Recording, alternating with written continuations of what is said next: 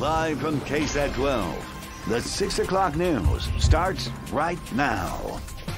He dedicated his life to the community and cracking down on the very crime that investigators say took his life. Tonight, friends and former colleagues of retired Converse Assistant Police Chief Rodney Rex Reiner spoke about the legacy he leaves behind after being killed by a suspected drunk driver. Our Devin Clark with our top story. He was a fun guy to be around. He was very knowledgeable on everything. Rodney Reiner, known affectionately as Rex, was also said to be a by-the-books policeman. 27 years on the job was more than enough time for him to make a huge impact on those he came in contact with. He started as a police officer, worked himself all the way up to assistant chief, very involved with the community, Eagle Scout, FBI Academy graduate. Inspiring colleagues seemed to be part of Reiner's job with the Converse Police Department before retiring in March of 2017. He encouraged me to continue off my training and education and how important it would be. A trusted voice heavily relied on by Converse city leaders. He was the only person I allowed to speak for me because I knew that he'd do right. Around 9 o'clock last night, San Antonio police say that the SUV Reiner was in was struck by a woman in her 20s named Jean Nicole Bernice Coutros. The crash happening on Nacogdoches near O'Connor when SAPD says Coutros sped off after being pulled over for driving erratically. She's now charged with intoxication manslaughter and evading arrest and detention with a vehicle. Those charges pointing to a sadly ironic ending to Reiner's life. And he would tell you, there is no guarantee tomorrow. Do everything that you possibly can today. And so for it to end this way is exactly what he meant. Reiner was in his late 50s. He leaves behind 2 sons and 2 grandchildren. We understand that flags will be lowered to half staff until his funeral, which will include a police and fire department procession. Reporting in the newsroom, Devin Clark, KSAT 12 News. New changes to how the quarantine at JBSA Lackland will work as the Grand Princess cruise ship passengers come in. We are now learning Lackland could soon be a quarantine for Texans only. Garrett Berger live at Kelly Field to explain. Garrett. Last night, 98 passengers from the Grand Princess cruise ship landed here at Kelly Field, 91 of them Texans already. Now, just over an hour ago, citing a phone conversation with a U.S. Department of Health and Human Services official, the mayor's office says there will be more flights over the next day or two with Texans and non-Texans alike as the federal government reshuffles the evacuees around. The mayor's office said in a statement, partly, quote, Dr. Kadlik, that HHS official, conveyed that the goal is to consolidate all Texans at Lackland and to transport the non-Texans to their home states. By moving evacuees to their home states, this will begin to level the obligation for all communities as each prepares for potential community spread. Now, this comes just a few hours after we learned non-Texan quarantine patients would not be sent to the Texas Center for Infectious Disease anymore, the state-run facility where those who tested positive for the virus had been going. The governor's office sending a spokesman for Governor Greg Abbott sending us a statement reading partly, quote, Governor Abbott has been assured that no one who is not a Texan will be released to a local or state health facility so as not to take away resources from Texans who have or may contract the coronavirus or are dealing with other health issues. The spokesman also confirmed that had been at Abbott's request. Now, the city is preparing for a possible outbreak of its own, though there have been no cases of community transmission of the novel coronavirus here so far. Metro health officials say they are ready to test for the virus, though they will only be doing that for patients who meet certain criteria.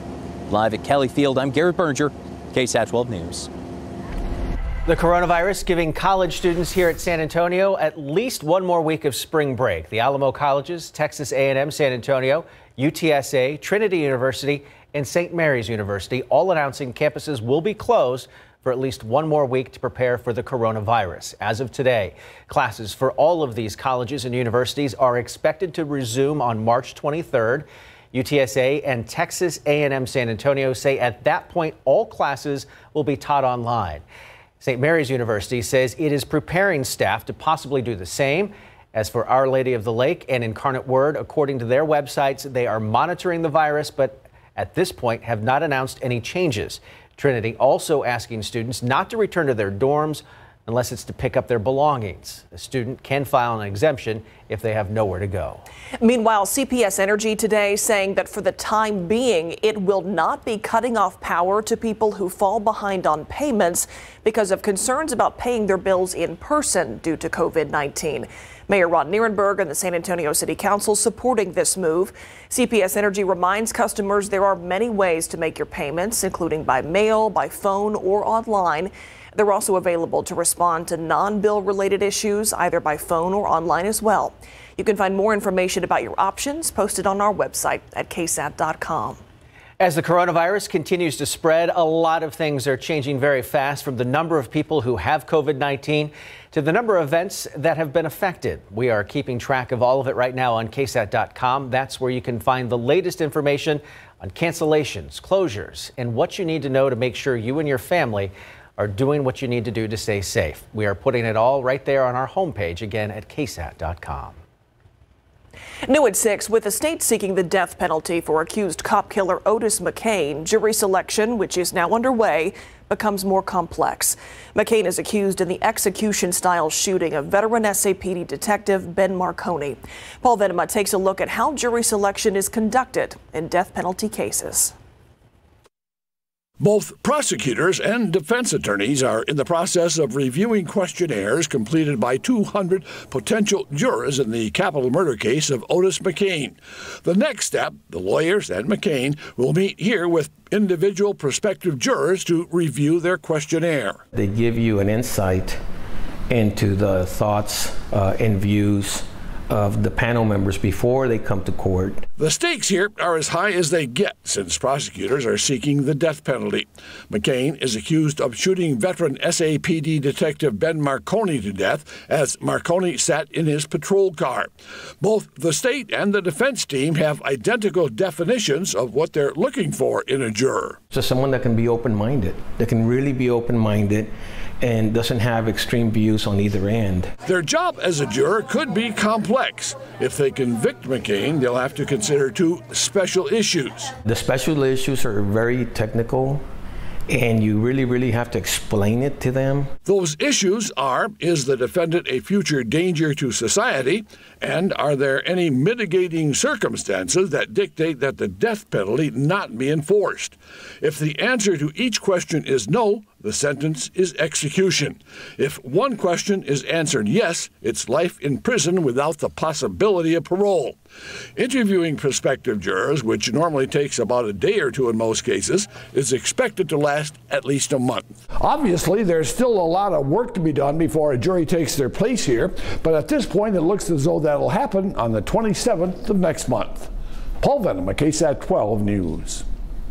Tonight, the Bexar County Republican Party is doing what local Democratic Party did last night, canvassing the results of the 2020 primary.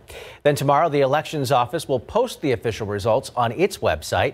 Yet at one point, the GOP chair added a bit of drama by saying she didn't trust the results and said they should be thrown out. Jesse DeGollado says the chance of that has been described by a political scientist as vanishingly small.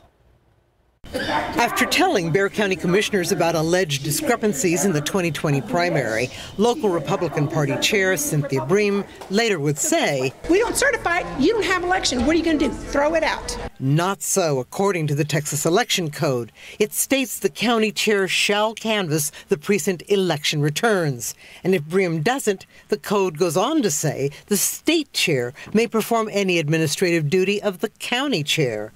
As far as throwing out the results of a primary, have other elections met the same fate? I'm not aware of any that I've seen in recent history, and I have no knowledge of even distant history. Other than technical glitches that delayed consolidating the results for hours, Crockett says he's not aware of anything that would warrant starting over. I can't imagine a situation that would provoke that, barring uncovering some sort of malfeasance. As in wrongdoing, especially by a public official. Even then, now that a record 250,000 people in Bexar County have cast their ballots, throwing those out, Crockett says, would anger voters. Probably directed at the people who are actually agitating for this. After all, he says the nation has fought to protect the fundamental right to vote, considered sacred by many. So to have that messed with is not a wise course of action. Well, even then, the Secretary of State's office tells me that decision would be up to a judge. Also, the chair of the state Republican Party, James Dickey, says after speaking to Brim, he doesn't have any reason to believe she won't certify the results. In the newsroom, Jesse Degollado, KSAT 12 News. Thank you, Jesse. Time saver traffic now. Let's take a look at a pretty significant backup here. This is the camera view at Loop 410 at Ingram. This is the eastbound lanes where you're seeing the big tie up here, all because of an accident right here at the on-ramp at Zhang's Lane. 410 and Ingram, that's the camera view, but definitely nobody going anywhere quickly on those main eastbound lanes of 410, really, as well as the access road there off to the side. New at 6, a domestic violence survivor telling her story in an innovative way, catching the attention of agencies like SAPD and the city's health department. Courtney Friedman spoke to Karen Chatham about why she's using her tough experience as a platform to discuss issues like abuse, mental health, and HIV. It's part of Courtney's series confronting domestic violence called Loving in Fear. In this house, we like a flock of birds. These characters are in a play, but their words and stories are very real. The play, Karen Chatham's Hurting Became a Habit, was written by Karen herself. She was married to her abuser for 23 years. I was open to that because I was still dealing with the hurt from being a kid that was surviving molestation. As part of her recovery, she started an organization called We Speak on Purpose. I write to bring attention to social issues most people won't talk about comfortably in their own home. So we on purpose go out and we speak about family violence survival, we talk about mental health, and we talk about HIV. This weekend, she and her cast will perform the play at UIW with the support of countywide organizations including SAPD's Crisis Response Team and Metro Health's HIV Prevention Team. After the play is over and people are all emotional and they're like, oh my God, I'm going through that and I didn't know what to do or who to speak to, we connect them with the person and link them into care, get them tested right there. What does this issue look like? Metro Health Violence Prevention Manager Jenny Hickson says all these health issues are interconnected. People who are HIV positive, that sometimes that disclosure in and of itself can be the start of a violent episode. We also know that people who are in relationships that they're experiencing violence oftentimes can't negotiate safe sex. There is life after a storm. Courtney Friedman, KSAT 12 News. And you can see the play for free this Saturday and Sunday at 3 p.m. at the UIW Mabee Library Auditorium. Again, services and resources will be provided right there on the spot. Parental discretion is advised.